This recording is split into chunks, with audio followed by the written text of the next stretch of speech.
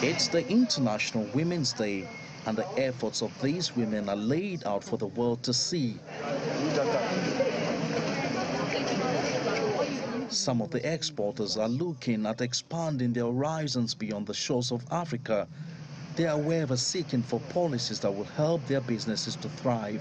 I'm looking beyond just sending my things to individuals.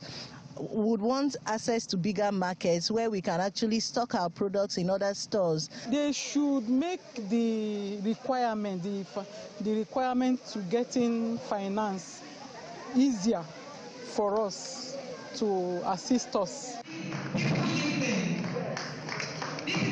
Done with the tour of the product, officials of the Nigerian Export Promotion Council returned to the hall to celebrate the women's contribution to the growth of the nation's non-oil sector, despite the challenges staring them in the face.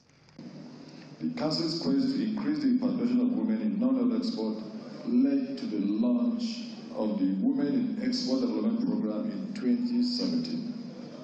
Through this program, NEPC created a Women in Export unit and assigned women desk officers to provide support services for the 3,610 female exporters who are currently registered with the Nigerian Export Promotion Council, as well as other women entrepreneurs who are interested in non-oil export.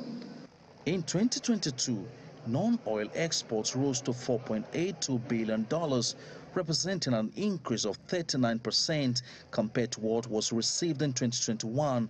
The council says that will increase with the increased certification of more female-owned export businesses. You may wish to know that the council has partnered with various private and public sector organizations over the years to provide better trade opportunities for women.